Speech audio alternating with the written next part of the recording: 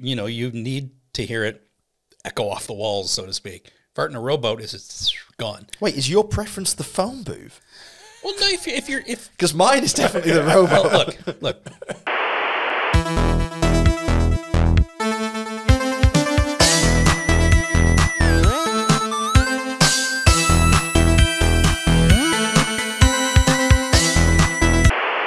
Hi and hello Arcanaut fans, and welcome to another episode of the Arcanaut Records. I'm here today in Copenhagen with Anders Brandt and James Thompson. If you've listened to the Arcanaut Records before, you will know that we are not your typical watch podcast. We dive even deeper than usual into the foibles of running and establishing a brand in this competitive industry. Today we're going to be focusing on creativity, and to kick off the conversation, we're going to go right back in past and ask these two gentlemen exactly where their creativity originated. So, let's talk about this. When did you, Anders, first realize that you were creative? I don't know, because I don't really know if there's like a one point in time where, you know, okay, you get points for being creative. You certainly don't do it in school, so I had never realized actually before, you know, being an adult, really. Oh, really. Like I drew a lot as a kid, but it's not like you know, that somebody saw me and said, "Oh, he's creative." Mm-hmm, mm-hmm. I don't think like the school system is actually like made to give points to people for being creative. So Absolutely. I don't know. I never realized before I became an adult, and it's an interesting question because is it something I don't even know if I was creative as a child. I probably was, because, you know, I drew a lot and, you know, things like that. But I don't know if it's something that's inherited or if it's something that's learned over time, basically, because the creative process can be many things, you know, the willingness to fail and, you know, just throwing things at the wall and seeing what sticks. I think that's, you know, the thing that makes me creative, at least. Well, let's say that you've now identified as an adult that you do have creativity and you're able to turn it towards, in our case, watch design. Do you look back on the way that you approach subjects in school, perhaps, and realize that that creativity was manifesting in a different way? Because let's take a regular subject like mathematics. You know, everybody has to study it up until a certain age, and it can be done in many different ways. It can be seen and felt in many different ways. Do you think now that your creative streak was active, but it wasn't maybe noticed by you or anyone around you? I don't know. I don't know. Like, funny enough, you think that math and creativity is like opposites, but I don't think it is. No. Like, I actually, at school, I hated math, but now I actually really like it because you can be creative with numbers as well. Yeah. You know, that helps. I'm not sure the tax agency likes you to be too creative with numbers, but that's true. But you know, there's beauty in math, and there's you know, for example, in design, you can use math and you know, in your designs, basically, to be creative. But I don't know if beauty and creativity is actually the same thing, or is it?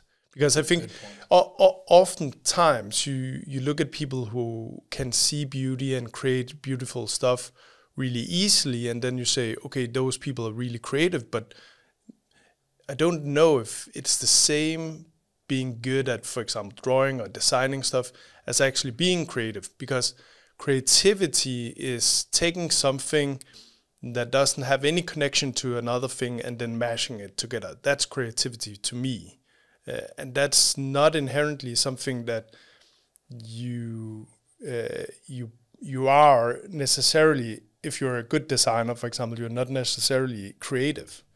You can create something that's beautiful and nice looking, but that's not necessarily a very creative thing, because you might be doing, you know, a nice shoe or a nice watch, but that's not inherently something that's maybe creative or innovative. So maybe we should draw a distinction between types of creativity, because obviously those things are being created, but there's a technical approach to it and a more artistic approach to it, I guess, is what you're saying. And I guess we're talking maths and beauty and design. That's a more technical approach. And we see that pop up in watchmaking, but we see the exact opposite as well. So you can see watches that are designed based around the golden ratio entirely. Exactly. And I'm quite obsessed with that, as you know. But then again, you can take a brand like Artia that turns all of those principles on its head and uses inspirations from completely contrasting industries to make something new and wild and exciting. And it emotes. And I guess that's the goal. What about you, James? You are, I guess, the more typically creative amongst us in that you are clearly artistically driven and maybe don't have much of a technical approach other than the machines that you use. What about you? What about the start of your creative journey? It has been so insanely hard for me to sit here for this 2 minutes and 20 seconds and not brutally interrupt Anders, because first of all, I agree with everything you're saying, and I completely am finding common threads in this, even though I think we really came from quite opposite directions in this whole process. Like, would you almost say that if I walk by a bus shelter and I spray paint my name on it and then I break the window, am I being creative? You absolutely are. I don't really see a big distinction between that and going and painting a picture on a canvas. I think creativity needs to be a little messy and a little gnarly and a little unbound. And as soon as you try and be creative on the clock, well, guess what? You're a designer. And that's a completely opposite process. But it doesn't need to be, right? Because we can't look at a Rembrandt and say, oh, that technical skill that's been laid down on that canvas is worse or... But nobody looks at a Kandinsky painting and says, oh, yeah, he used a number 12 brush on that part. Oh, man, he really did that at the right. You look at it and you get the emotion from it. So when did I start finding I was creative?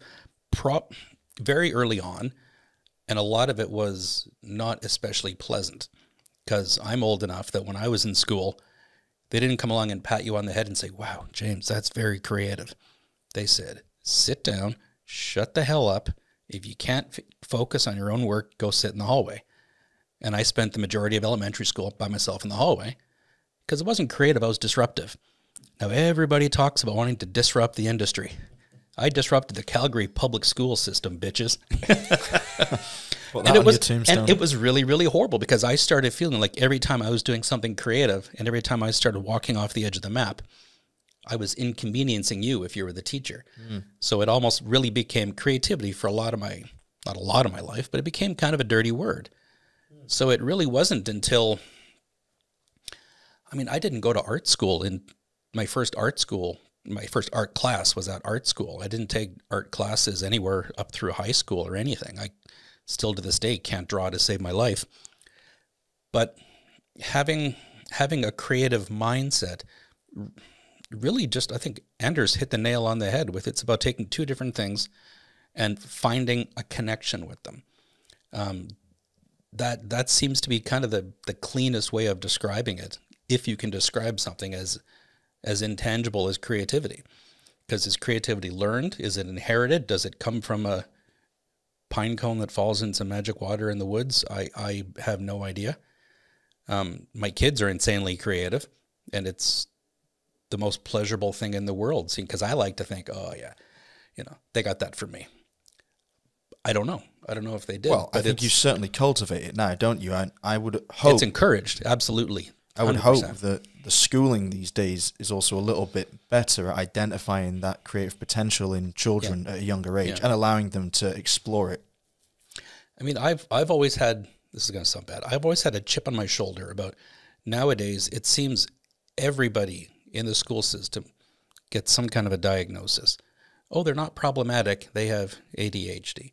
Oh, they're not being difficult, they're not being disruptive, they have some type of legitimized. Is that a real word? Yes, it is. It is now. They have a legit disorder, and as soon as you put a name on it, it's kind of accepted. But if you're just hyperactive, hyper-creative, can't sit still, you want to run around drawing dragons on the wall, in my day and age, you were a problem. Whereas now, doing exactly that feeds my kids. So it's some very difficult farming to get the insane creativity to a viable level and not just be somebody that runs around with a shoe on his But I mean, head. if you were going through school now, you would almost certainly get a diagnosis of some attention a whole deficit bag, disorder. a whole bag. right? I would put money down that I've probably slightly dyslexic, a whole bag of ADHD. Yeah, and the understanding wouldn't have been there. The bourbon doesn't help. No. But perhaps like your feelings, your slightly negative feelings towards the idea of creativity until you found Absolutely. your place and your people and your lane, as it were, wouldn't have blighted your youth. You wouldn't have felt so bad about it or, I don't know, dismissed. This feels like a perfect way to segue into my TED Talk. I actually did a TED Talk in England in 2016 on exactly this subject. Humble brag. Humble brag, hashtag, hi ladies. No, but it was about how you don't find the value in being creative or being weird, being an outsider. You don't see the actual value in that until you're older. I'm not selling it great, but, you know. How long was the TED Talk? Like 40 minutes. Oh, okay. I Good summary. I cried in front of 1,200 people. It was great. Oh, really? I got in trouble because apparently you're not supposed to say the F word during a TED Talk. Oh, really? Yeah. Oh, well, that was always going to be a problem, I guess, for you. Potty mouth. Okay, so you did eventually find an environment in which you could express yourself, but as you alluded to, you can't draw. So what did that expression look like in the early days of you spreading your wings as a creative genius?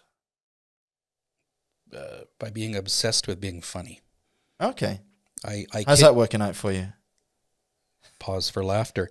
I kid you not. If I'm talking about like in my heart, in whatever's left of my soul, I get more satisfaction out of just getting a general chuckle out of the 3 or 4 people in the room here than I do out of the cover of Revolution magazine or some kind of massive legitimate work success.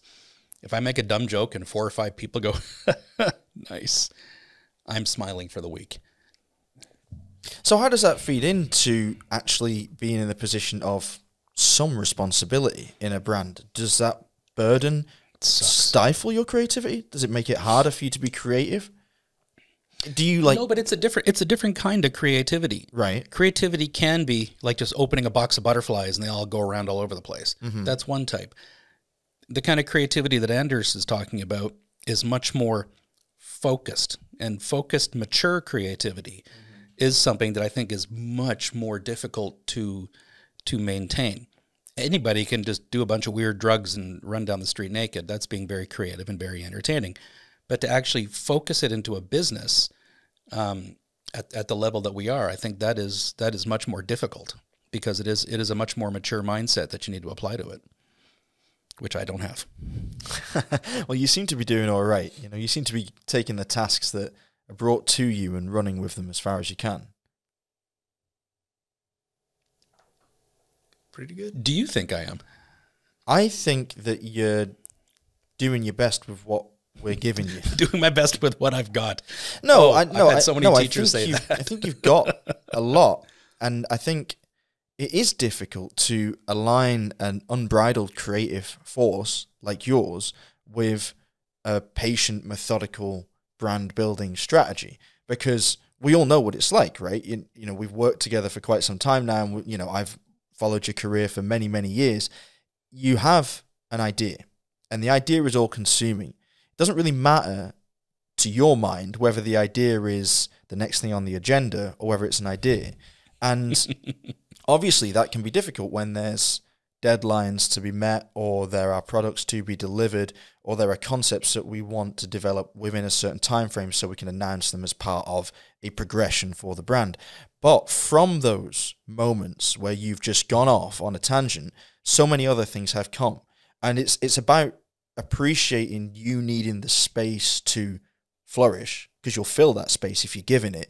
And the opposite is also true. If we are too rigid and too constrained and say, look, I might say to you one day, I want you to make me 5 Fordite dials in the next fortnight. And you'll hear the words and you'll know what it takes to make 5 Fordite dials. I know where this is going. Almost having that requirement is like, okay, yeah, no, that doesn't really feel like what I want to do. And in 2 weeks' time, I'll go, so how are those 5 Fordite dials coming along? And you're like, yeah, I haven't got to them yet, but I joined the Navy. Yeah, I joined the Navy, I commandeered a vessel, I crushed it, and I've made this new material. And then I'll go, oh, sweet, develop that immediately. Let's use it. And the next day I'll call you and go, James, how's the crushed Navy vessel going? You're like, yeah, I haven't touched it, but I've got 5 4-dice dials for you. Yeah. I was like, oh, okay, all right. So we have to like ebb and flow in that way, but it's working. It is working because we understand each other. It works because, pardon me, the work relationship I think that we have is quite unique. And I think if any of us was replaced with somebody else, it would be like an Old West movie with just like revolvers under the table pointed at each other.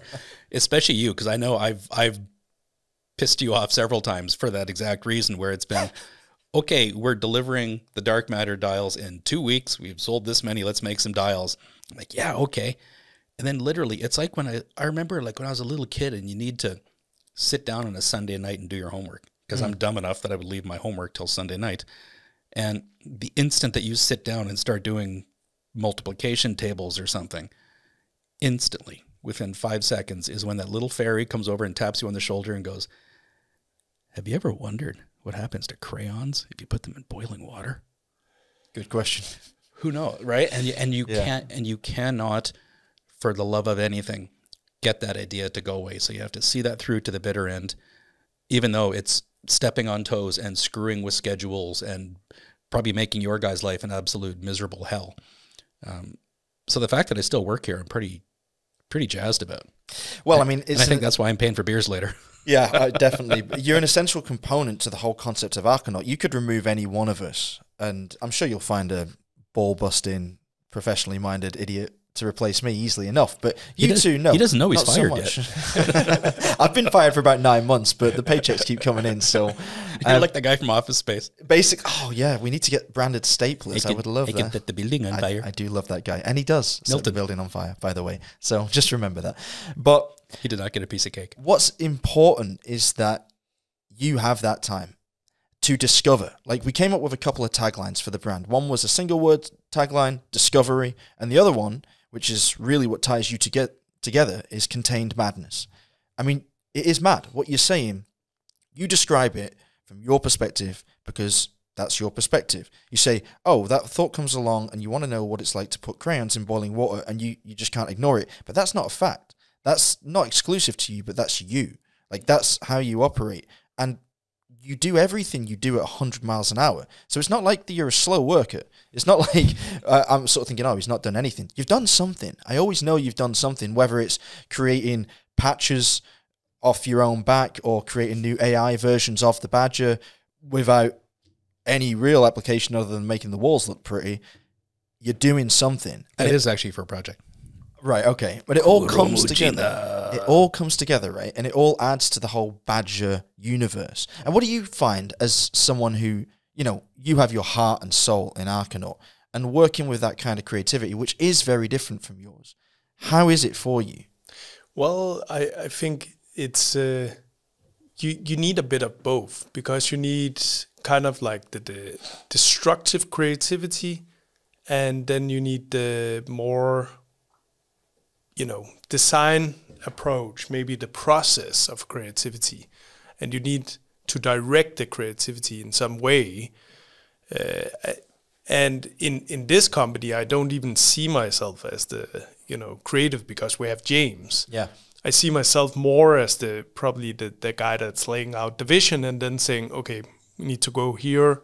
What do we need to do that? And then have the team actually work towards that goal. But if we took you and parachuted you into, think of a sort of more left brain mega brand, somebody who's not insanely creative and weird, you would be seen as like the insane drunken rock star wobbling around. It's just because you're in such a weird kind of rogues gallery in this room. Yeah, probably. But I think you need, you find that's why I'm thinking, is it inherited or is it a process or is it a role? Because if you're like thinking to yourself every day, I'm the creative person in the team, then you're the creative person in the team. But if you're thinking, okay, I'm the company head, then you're the company head. If you're the visionary, then you think I'm the visionary. If you're the business guy sitting with the Excel sheet and you're telling yourself that every day, then you're the Excel guy with the sheet. It could actually be fun to, like, for 1 week, switch roles. No. Well, we've sort of talked about it in the past, about what would happen if we all took the creative lead on a project, because it's also very odd for me, because I'm normally the creative one.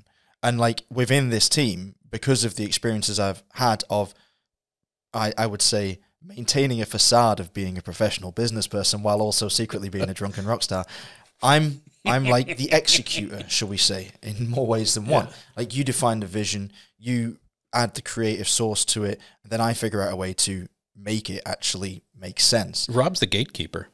Oh, that's one way of putting it. I kind of know. That's actually quite a cool way of sort of paraphrasing that. But it is interesting to remind myself that my job is not necessarily to be creative in a design sense. Obviously, being creative from a communication standpoint or a brand presentation standpoint satisfies that creative itch. But there are times when we're sitting together, like we were in Dubai in November.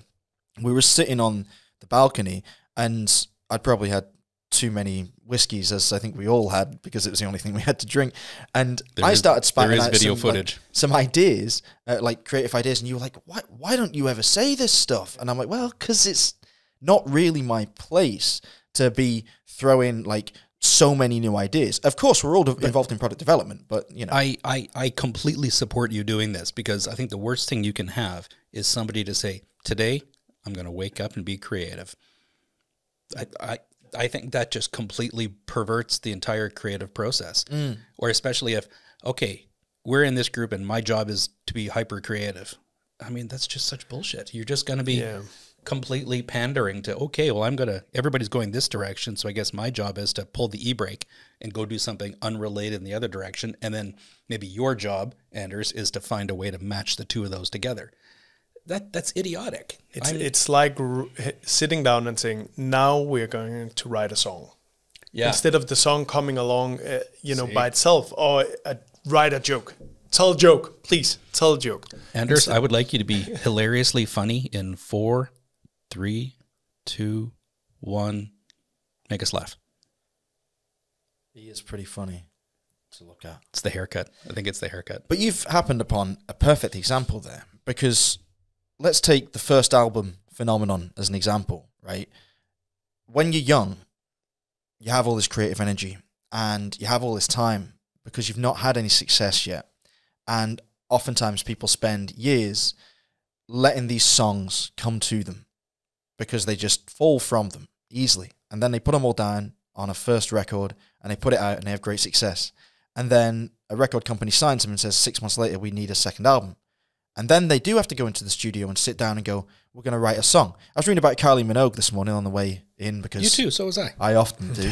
I think she won a Grammy. Congrats, Kylie. That's the second Grammy for Kylie Minogue. Shout out Kylie Minogue. 20 years after her first.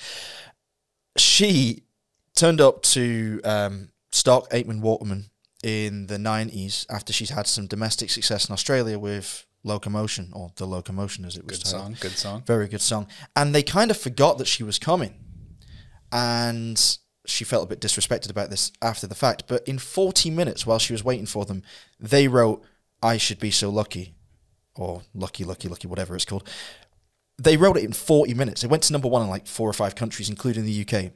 It launched like the next phase of her career. It was a cornerstone of one of her greatest, most classic albums. They wrote it in 40 minutes because sometimes that pressure matters and it works if you've got the right stuff. But sometimes the planets are just in alignment. Dolly Parton wrote I Will Always Love You and Jolene on the same day. Crikey. I'm 90% certain that was the 2 songs, but it was basically 2 of the biggest, incredible, torch songs of all time, and she knocked them out in the same effing day. But the question is actually, is creativity best when it's constrained or where you have total freedom? Because if you look at we've also talked about this a lot of times, like the constraints in, for example, New Nordic Cuisine has made some of the best restaurants in the world. When you had the dogma movement in the film industry, you created some of the best acting in any film. And the question is really, if you had 100% freedom to do whatever you wanted, creatively, would you be as well off if you then, or would you be as well off as if you had the constraints of, for example, saying, now we need to come up with a watch in 2 minutes? I guess that depends what field you're in, right? If you're an artist and you're just an artist, not a painter, not a sculptor, not an installation artist, you're an artist and you just create, and you can change your skin every single season and put out a new exhibition, then that kind of works. But we're a watch brand, and so we have to channel all of those ideas that could be. It needs to go somewhere, and I'm going to use the super mature analogy here of the difference between farting in a rowboat versus farting in a phone booth. Mm-hmm. Same fart, in theory. It's never but the same. environment, you need, I'm being a child, but you need to hear it echo off the walls, so to speak. Fart in a rowboat is just gone. Wait, is your preference the phone booth? Well, no, if because mine is definitely the rowboat. Well, look, answer this in the comments. No, but in other words, creativity needs to bounce off the wall.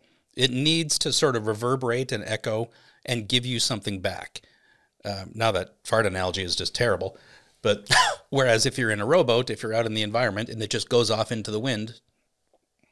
Right, okay. Right. Yeah, the fart it's a bad one to use. Do you see where I'm going here, Rob? I see where you're going. The analogy does make sense now. Yeah, maybe you could try using a squash court or something as like an example of an enclosed space that, the fart wants what the fart wants. The fart wants, okay. All right, so I have a question written down in front of me I'm going to ignore because it says, talk to us about your relationship with colour, and after that conversation I really don't want to know what you think about that. So no, all right, so I want to talk about your personal relationship with several aspects of design so we can figure out how important each one is to your personal processes, because they're obviously very different. So I want to know, to start with, let's start with you. Let's talk about your relationship with form in design. How important is that? Because obviously many people will know you for the Arc 2 case, which has an ergonomic form, very unusual, unlike anything else in the industry. How important is that to you, and where does that inspiration come from? Where do you see it? A lot of the inspiration for the designs that I do is not in nature, but more in when I watch a sci-fi movie, or I'm a lot into sci-fi, or vehicles. Looking at cars, looking at airplanes, looking at spaceships. That's where my inspiration comes from. But the interesting thing is then taking that and scaling it down into something that you need to CNC mill and actually make in a small case design for a watch. But that's also what's interesting for me. It's that constraint. Like right now I'm working exactly with that on something where, the fact that things needs to be so small and you need to fit a movement in there that's a certain size. Well, that constraint is interesting because I need to look at that and then say, okay, I can't do this, but I can do this and this. And okay, now it's actually more interesting because the form actually is much more interesting because I played around with it. And I think a lot of times it's not something where you're kind of like seeing something and then saying, okay, I need to put that into a watch, but it's playing around with the shapes and the forms and the geometry. Like if you look at the Arc 2 case, the geometry is complex in the way that you have, complex shapes that you normally wouldn't see in a watch, I would say, because it's difficult to make. That's basically it. But it's an interesting thing to actually try and make. So I would say it comes from, playing around with the shapes. You could, in design school, you probably learn, I never went to design school, but you learn to cut out foam, and then you go from foam to design and, cutting things out and actually shaping them. That's what I think is interesting, because then suddenly something reveals itself. It's like, See, that's a much more artistic process than just a purely design process, because Michelangelo, I believe it was Michelangelo, has always sort of made a comment to the effect of the sculpture was already inside the rock. All I needed to do was just get rid of all the extra waste, and the statue was already in there waiting for me. And that's actually really quite poetic that you would say that, because I went to art school and design school and all this kind of crap. So I have years of experience of taking a piece of this blue foam, which is still one of my favorite shades of blue on the market, and just shaving little pieces off, and it didn't matter what I'm making, a model of a cell phone or something, And as that form starts to come out, the more material you remove, you start to understand the form at the same time that you're physically creating the form. And that's a really beautiful sort of Mobius loop as compared to sitting and drawing something. I don't get the same connection that way as it's an actual physical piece. Yeah, now I would say in design, it's somewhat the same. It's the same because if somebody asks me, a lot of people have asked, like, can I see the first sketch of the Arc 2? But I couldn't show you the first sketch because there's hundreds of sketches. Mm-hmm. I haven't even seen it. There's so many forms, intermediary forms that became that, but it's like, hundreds and hundreds and hundreds of different things that came into that. And it's actually sitting and drawing and drawing and drawing and then shaping on the paper, I would say. Yeah.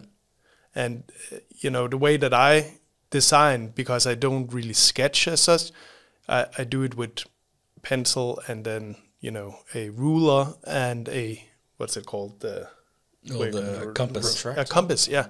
So you can also see that in the design just from, it's a lot of spheres that's put together in one, design. So the first sketches are all, hundreds and hundreds of different spheres that goes into one, form. And then that form develops, because then you're like sitting, okay, if I make this sphere a little bit bigger, this arc a little bit bigger, this comes out and this comes out and this comes out. So it's actually like working with foam in a way. That's a really, really interesting and quite a sexy process to get to be a part of. Because if it was all just done with rulers and protractors, hey, you got a Bell and Ross. Woohoo, cool, I get it. But because you're talking about going back and interrupting the geometry of it, that's what makes it absolutely beautiful. Not just spheres. What happens when two spheres come together and you start getting rid of all the extra crap? That's really, really cool. You could say as good as the human eye is at detecting patterns, it's even better at detecting interruptions to patterns. So that little form tweaks like that, like, oh, it was a sphere, but I'm just going to put a little bit of a nudge to the southwest side of it to just make it a little fatter on that side. That's something that even if it's subconscious or not, you will notice. And that's pretty advanced for somebody who never went to design school.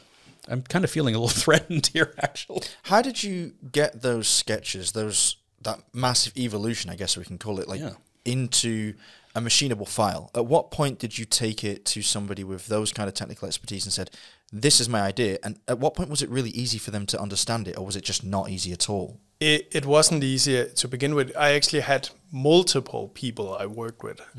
But then I found somebody who, who was a friend I knew. And also it's a back and forth process, because then, we went from sitting and designing the case, and then from what I had drew, and then we found out, okay, this angle is not possible, because when you CNC machine something, and I didn't know this, but you need to know something about tooling paths, and there's certain shapes you can't make because the tool is round. So a 90-degree angle, internal 90-degree angle, is not something you can just make. Not on a CNC. No, exactly. So it's then we went back and forth and back and forth. Then we went to actually doing renders, and then that's where you actually see the design interact with some sort of light. And then you're like, okay, we need to go back and change this part and this part and this part, and then you create prototypes, and then you see, okay, in real life, when things are working together, it's not like I thought, so we need to go back again. So it is really an iterative process. Like, I think that drawing the watch, like just sitting, that was a couple of days where I basically sat from morning to evening, and actually just, with multiple spheres and actually working. Oh, sorry, Phil. Shout out, Phil. But actually going back and forth between doing the CAD design, the 3D CAD design, that took months and months and months and months, basically a year, I think. Good grief. So you mentioned something that I want to pick up on and ping over to James. You talked about his interaction with light. Now, light is another very important element of design and something that you obviously are known very well for exploiting to the best degree. So talk to us about the importance of light in the way that you design dials or elements or cases or whatever. The details of my life are quite inconsequential. Pause for effect. Do we have canned laughter? Because we're going to need some. So, I've been waiting to pull that one out. I would say it's kind of the biggest arrow that I have in my quiver is through quite a lot of experience with it, but actually using light as a physical design object. I think that's something that we do, because this is all a collaborative effort, that we do quite uniquely here, is using light both as a positive and a negative thing. There's been some watches that I've done that had just massive amount of light output. Like you could use them as a landing beacon at the airport.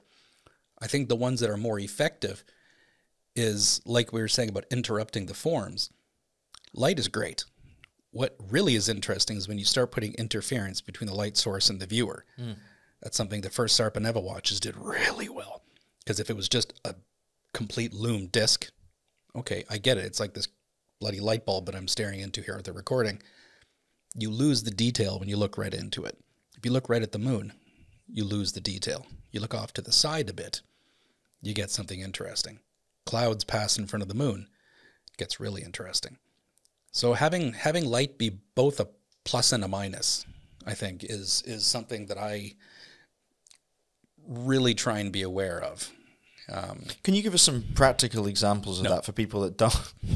Succinct answer, great.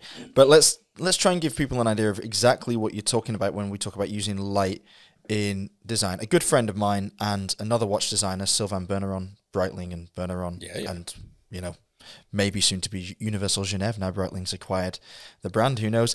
He was a car designer. Hashtag hostile takeover. At one point, and he actually would spend days drawing only the reflections that would be visible on a car. So he wouldn't draw the body of the car. He wouldn't draw the wheel arches or the wheels. Man. He would just draw the reflections. And then he would see an almost ghostly image of that. And it's an image within an image and an object within an object. And in that case, obviously non-physical, but it feels like it's physical. You can see it shimmering within something else. Now, that's super important to sports car design, especially classic car design. But how do you use it with watches? I mean, it's almost, I keep coming back to reference architecture in these things, because what's every bit as important as the physical shape of the building is the footprint, is how the building is going to interact with the ground that it's sitting on and the environment around it. So with light, I mean, traditionally it's really quite an easy afterthought. I mean, the real nitty gritty is you paint some glow crap on the hands and great. Having it be more integral into the design process from earlier on in the process. Can I think of an example of this? I mean, I think it's weird. 20 minutes in, I hadn't mentioned. What about the black lamp? But black lamp's a really good one. The right? black lamp is even better. And for once, I'm not going to mention MB&F, but the black lamp with Schofield is even better because that was one of the first uses. Someone's going to correct me on this, but to hell with them. The first uses of three-dimensional light. Light as a three-dimensional object. So when Giles kind of dragged me into this, got me into this, we had an idea. He had an idea already in place of basically incorporating light into the outside of the case with this sort of loom ring that would kind of protrude through the case and have this, and it looked dead cool, but it looked Tron. It looked Tron, which meant it didn't look Schofield at all, because Schofield's a pretty damn classy brand, and it just looked wrong. But we used that as to sort of find the edge of the pool, and then from that, like pruning the bonsai tree, you start working back. And as we started removing more and more, what we found was even more important than how much light can this thing pump out was what's the light doing? How is the light interacting with the dial? How is the light interacting with everything else? So the way that I actually got that job, and I still have, pardon me, I still have the video on my phone, was I made I milled a little ring of this solid luminescent material that I used to use, and I put it on the back of my hand. And I put 2 sunflower seeds on my hand to mimic watch hands, because who the hell has random watch hands lying around, even somebody who owns a watch company? And you were able to tell the time, in theory, because the light was coming not just from the hands, but it was coming from the outside in. So as the light was hitting the leading edges of these goofy sunflower seeds, accidentally we found that, well, this is interesting. Now you don't need to put loom on the hands. And in fact, just the physical shape of the hand, if you just put a little bump at the tip of the hand, that will more than adequately tell you what time it is. So this was, I didn't realize at the time, but fairly revolutionary, that we were working backwards. We were using light as the result and then working out and getting everything else out of the way. Mm-hmm. That was quite cool. And I think that in the future we'll probably revisit that concept even further with Arcanaut and try and take it to new levels. But looking backwards for a moment, I have a question for you regarding your design of the Arc case that is now the platform we use for nearly all current models. How do you feel about it now, years after designing it? Do you still look at it and think, wow, I can't believe that came from my endeavor? Or do bits of it annoy you? Or is there enough that you want to do that's totally different for you to be satisfied with it as a project? I would say I'm more, I look at it and then I'm like, how am I going to follow up on that? I wonder that as well, yeah. And that's the difficult thing. The curse of the second album. I still like it, but you know, it also sets a precedent to do something wilder, differently, and or even less wild, but retaining the Arcanaut spirit. Yeah, maybe harder. I was hoping you were going to say that. Yeah, that might be it. But you know, so I still love it, and I know, you know, now if I were to design it again, I would do it differently because I'm a different person, but also because I know more about how to do things. So it's. Oh, that's the worst. That's the saddest thing I've ever heard, buddy. No. We need to protect you. But that is, you know, that's the difficult thing to. As we talked about it before, it's the difficult thing to keep doing things that you know, saying we need to do this, and then how do we do this, and then let's figure it out later. That's difficult when you already know. Okay, I need to go to, you know, Coatec who makes the cases, and then I need to talk to them about, you know, X, Y, and Z, and then, okay, to finish the case, we need to do this, this, and this. So it's keeping that naivety alive, I think, is important for creativity.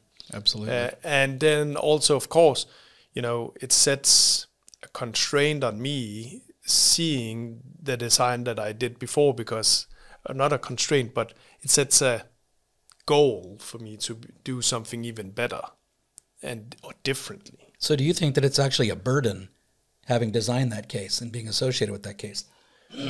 No, it's I would say it's good because it sets, you know, the target high. Yeah. I mean, it's a bit like the creative discussion we were having before, where if you're saying, okay, I'm going to be the creative one in this project, you've already instantly kind of bastardized the creative process. So if you're going to start the design process for a theoretical follow-up case, saying, okay, what can I do that's better or more exciting than this? You've already kind of put the walls in you a little bit. Yeah. And that's. But sometimes creativity is hard work, right? I know it doesn't always feel like it when it's happening, and sometimes it feels completely impossible, but part of pulling all of these different threads together to make a watch and to make a watch brand is learning to work with such a constraining canvas. You know, the watch has to perform a function. It has to be wearable, has to be aesthetically desirable. It has to be legible. Mm-hmm. So in addition to that, we also need to fit these watches that are being designed now into a story, into a path that makes sense to people that have bought watches in the past and might want to buy watches from us again in the future, and people who are following the journey and waiting for their chapter to arrive. So how important is it to both of you, and this is the last question for this episode, but how important is it to build storytelling into a design? Is it something you think about? And if not, how do you expect your designs to be fitted into a overall canon that makes sense? I think that's why we hired you.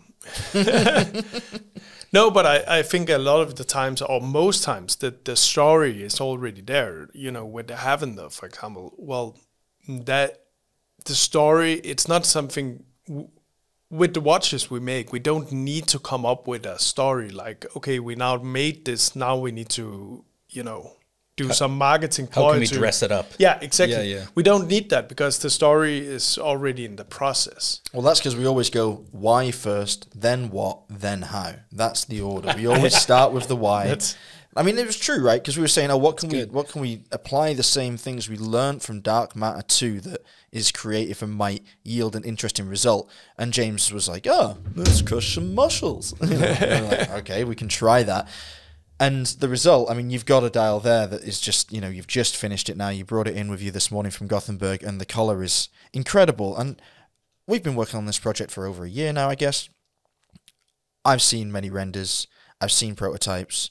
I've been there when the dust is in dust form and you've been sucking out of the air and, holding on to every possible particle you can because it's so hard to harvest. And seeing that now... Hashtag health and safety. I wouldn't say I was almost moved to tears because, as you know, I'm relatively emotionless as a person, but in some way, it really touched me. Yeah. I was like, I cannot believe that you've taken something like a mussel shell and you've created a refined working product out of it that is so incredibly visually arresting. It's nuts. And it's so heartening to sort of be present for the whole developmental process. And yeah, it's my job really to communicate that to people. And obviously the Havender has got us a lot of interest around the world because it's just so bonkers. But I mean, because we always go why, what, how, the story of the product itself makes sense within itself. How do you feel about building products into a brand? Maybe this is less of a question for you because you're the unbridled creative force that kind of sorts out the what once we've come up with the why. I'm just going to drink my coffee and be quiet for a few minutes. Sorry. Okay. Over to Anders. When you think about design, you're not thinking about, not in the first instance anyway, adding a next chapter to the Arcanaut story that follows on necessarily from the one before in terms of a narrative. You're probably thinking about it from a visual perspective, the cues, the things you've learned before, and then you're trying to refine it, develop it for a new application. When it comes to that moment, when you have a product concept, and I know you've got a couple of new ones already that are on the horizon for anyone that's waiting for something new, keep your eyes peeled. What's it like then to start thinking, does this make sense with the brand, not just in 6 months when we want to release it, but in 6 years or in 60 years' time? Like, is this part of that narrative that we can sustain? I think I need to keep myself out of that. And that's why I have you as to tell me, okay, this is really cool, but it's gonna be even cooler if we release it in 2 years. Right. Okay. Yeah. Because we have had that conversation once or twice. Yeah, That's what makes me crazy too. Because it's a lot of the times timing is a huge thing if you want to be successful. In the watch industry, in really any industry, and sometimes you need to sit on things for a while. Sometimes it's also, okay, this idea we need to get out now because we need to release this before we release this, or we need to do this in the succession of this, or there's a lot of different reasoning behind it. But so I depend on you to say, okay, this is the plan for the brand over time that we have talked about. But for me to be real creative, I don't need to think about that. I just need to sit down and actually, just create. And then sometimes something will come out of it, and sometimes it's just shite, really. Most of it, as I said, creativity to me is the willingness to fail. It's willingness to sit down, use time on something, and then being willing to 99% of the time just lose. And not good, man. But also that, in my mind, we need to do releases once in a while that we just do, and then we fail. We might fail, and we might want to be willing to fail. For example, with the Havender, that's just a fucking cool concept. And from the beginning, we were like, we don't care if that sells, because the process, the things that we learn, and because we think that is the coolest thing ever, it's just something we need to do. And I'm super happy to hear you say that, buddy. getting proper fucking emotional over here. I only ever cared about making one of these because this was something that I wanted to have and I wanted to be remembered for. So the fact that you guys are quote unquote getting it is the proudest thing of the year for me. Well, so are the people that bought it. And I think, to be honest, that's a good place to wrap this up before you burst out in floods of tears. I'm thinking about you it. Need a break. Okay. Well, thank you for sticking with us through that conversation about creativity. We're going to be back in the pit in Copenhagen with Anders and James, and unfortunately me as well, very soon with more insights behind the scenes into the brand of Arcanaut. Stay safe and keep on ticking. Bye-bye. Fuck, that was a good one. Jesus. Oh, we can do the This Watch Life outro. Have you heard it? The new podcast with Vu and Lydia. Bye. Bye. Bye. Bye. Bye. Bye. Bye. Bye. Bye. Bye. Bye. Bye. Bye. Bye. Bye. Pretty good. Kylie Minogue, watch out. Kylie Minogue, watch out.